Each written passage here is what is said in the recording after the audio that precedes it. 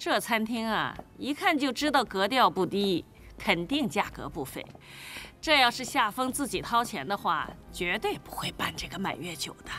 哎呀，妈，夏风也挺好的。好什么好啊？一个男人能把女人管成那样，那就根本不是男人。那是什么呀？犯罪嫌疑人喽。哎呀，你乱说什么呀？小心被人听见了。哎呀，对，你注意看到韩青手上那个戒指了吗？哎呦，连金的都不是哎，就像个破铁片子似的，他也好意思拿出来。这夏风也是的，那么抠，也就是韩青这种不计较这个。这俩人我告诉你，还真是一对儿哎。行了，人家自己都没计较呢。再说了，夏风也工作好几年了，也有点积蓄，这不房子都买了吗？算了吧。韩青他妈妈昨天还跟我唠叨这事儿呢，那房子的首付是人家娘家付的，好不好？你记不记得，这韩青啊，第一次把夏风领到咱们家吃饭，我就仔细的观察过这小子，我就奇了怪了。你说他用什么手段就控制了韩青呢？哎，他现在说什么是什么。韩青根本不敢说话，不敢吱声。你说韩青这闺女啊，上大学那会儿多有主见一丫头，这怎么一谈恋爱脑子里就进水呢？好了好了，妈，别说这么多了，走吧。他们爱怎么着就怎么着，爸是不是？妈，爸，您来了。这是我的父亲夏德宝。哦，亲家，辛苦辛苦，路上顺利吧？哎呀，差点没赶上啊！我路上啊，一口气没歇着。哎呀，不好意思啊，今天孙子的满月酒，夏风告诉我，都是你们忙着张罗的。别客气啊，我们哪敢操劳呀？我们的话他们听吗？哼，都是他们自己张罗的。挺热闹，挺热闹。哎，我那孙子，我给您推过来。老韩，不瞒你说啊，我们夏家连着3代单传，现在到夏风这儿，有后了。哎呀，来看看，让爷爷看看。哎呦，宝贝儿，哎呦，真好。来，像谁呀？像爸爸还是像妈妈啊？当然像夏风了。好啊。说什么呢？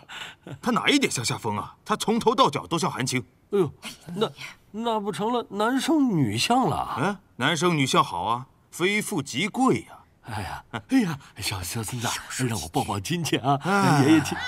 老夏啊，这孩子呢免疫力低，你看看就行了，亲戚就算了啊。哎呦，讲究个啥呀？不干不净，吃了没病。小芳，给他起个啥名字啊？叫多多。对，小名叫多多。那大名呢？韩征。夏韩征。夏涵。好，爸爸妈妈的姓都有了。好。我更正一下，姓韩名征，没有夏字。啥？我孙子为什么不姓夏？我儿子又不是倒插门，凭什么？是你们家夏风非要娶我们家韩青的，让孩子随妈姓，这是你们家儿子的一点诚意。孩子还没上户口吧？马上把姓给我改过来。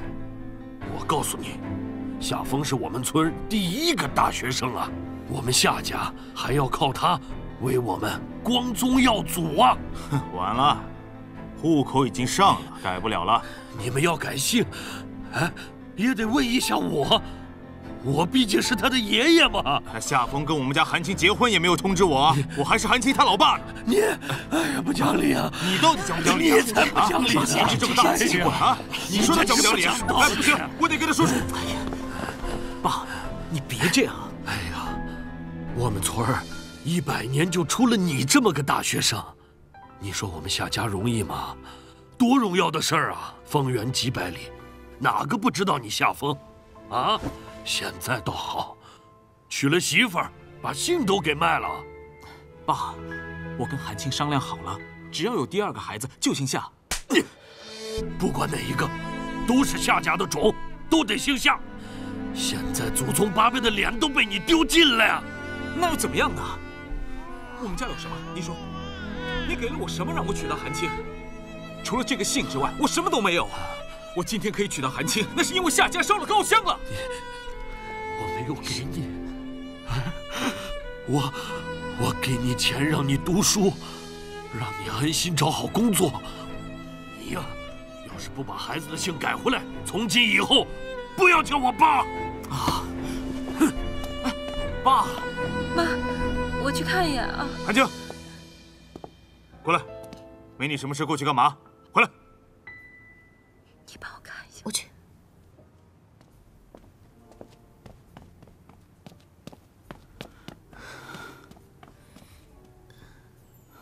你没事吧？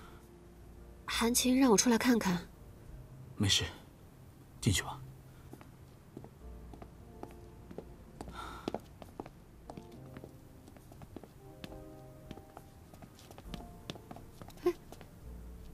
谢老师，真巧，你来用餐？对。你这是第二职业？贴补家用。那你是主厨。我还有几个甜点没做完，我先去忙了。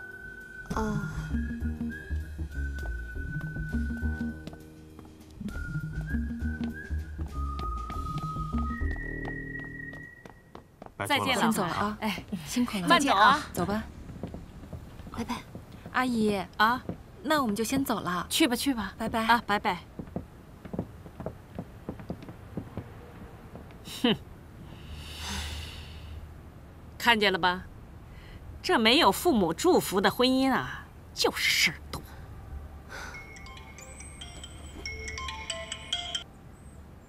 喂，哎，美嘉。啊，我没事啊。哦，好，没问题，没问题。你稍等我一会儿啊，20分钟。我得去趟医院，李美嘉阿姨有急事儿，我去顶个班啊。行，妈，你快去吧。哎，我自己走。行，小心啊。啊，知道了。哦。太好了，正愁用什么借口让妈先走，我好等季老师一起走呢。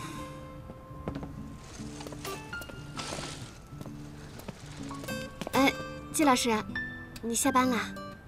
你怎么还在啊？正要走，一起吧。啊，我今天下午没课，恐怕不顺路。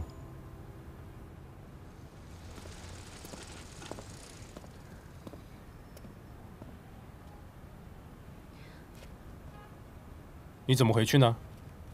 要不我送你一趟？好。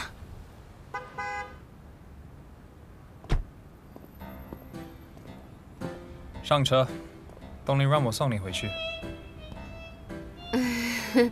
安哲，那你们先聊，我先回去了。再见，季老师。